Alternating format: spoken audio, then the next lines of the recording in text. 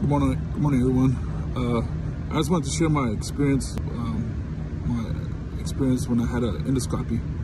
It's gonna be a short clip.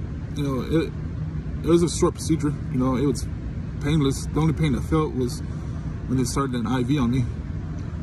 But the thing is, you know, it lasted about 5 minutes.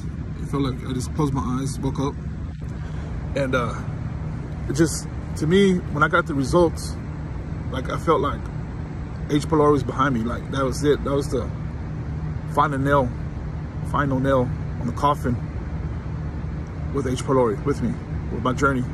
Because, you know, like the results I got, you know, like when I got my results, I was like, you know, praise the good Lord Jesus Christ that nothing was going on, nothing major was going on in my stomach, you know.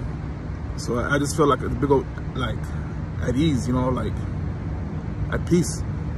You know, my mind wasn't racing no more, but what if I had this, had that?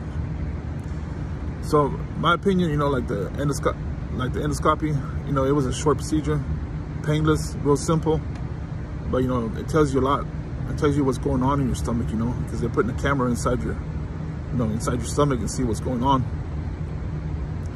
But yeah, I just wanted to share my experience, you know, with the endoscopy when I had it.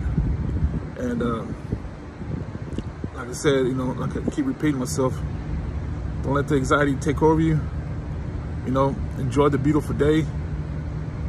Like I said, keep sticking to that bland diet. Don't go long periods of time without eating. And like I said, just take it day by day. Don't stress. And hope y'all have a good rest of the week. And God bless y'all.